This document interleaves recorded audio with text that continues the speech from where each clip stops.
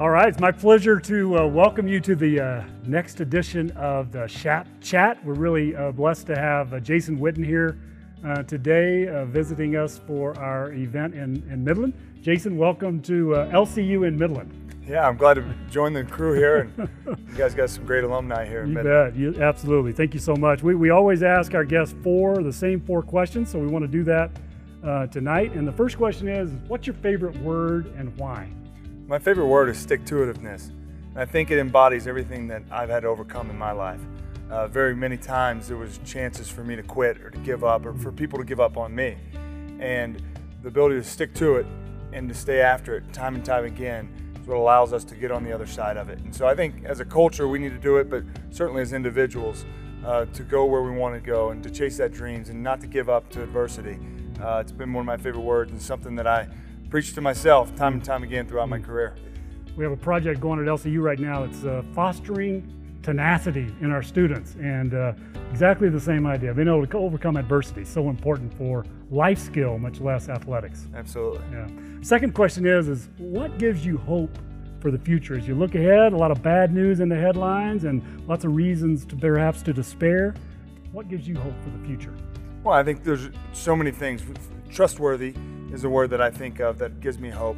I trust the people around us, but more than anything else, it's my relationship with Christ. I mean, that's what provided all hope for me, the story for me to be broken and to be able to come over through that.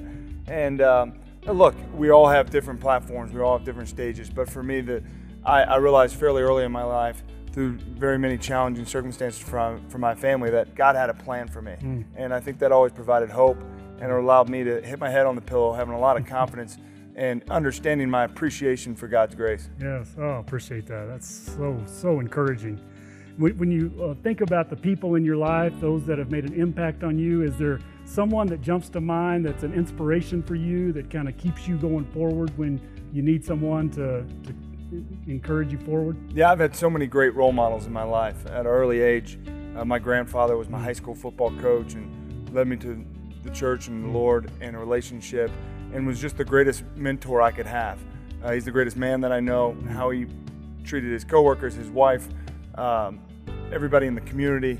He was a great role model. But I've had so many coaches that have poured into me. My wife's been a big supporter of my career every step of the way. But if I had to pick to one, my grandfather early on taught me so many life lessons, and still this day, he's walked every step with me, caught every pass, and more than anything else, he's encouraged me when I was down. And he always believed that there was a better side of me, that I could overcome it. And I'm forever grateful for that, because now I get to pass that down to my kids. Yeah.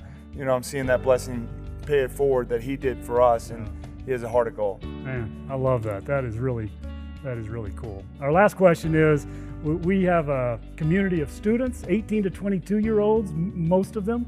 And I'm wondering if there was one piece of advice you'd want to give to our student community at LCU, what would it be? I think I would just tell them that the greatest attribute I can think about being a part of in my life is being a part of a team. And they're that as a student body.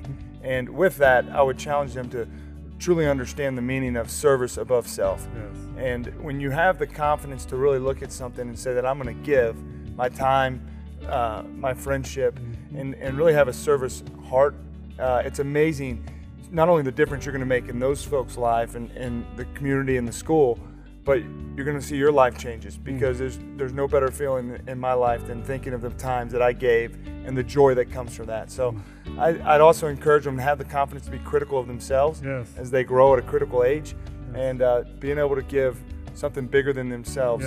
It'll be, when they look back, they'll appreciate it, because I know for me, just being newly retired, being a part of a team is the greatest thing that I can ever say throughout my career. Yeah, I love that. That's a great call to community, to sacrificial living, and to service. What a great way to end our ChapChat. Thank you, Jason, for joining us today. All right, thanks for having me on. Yeah.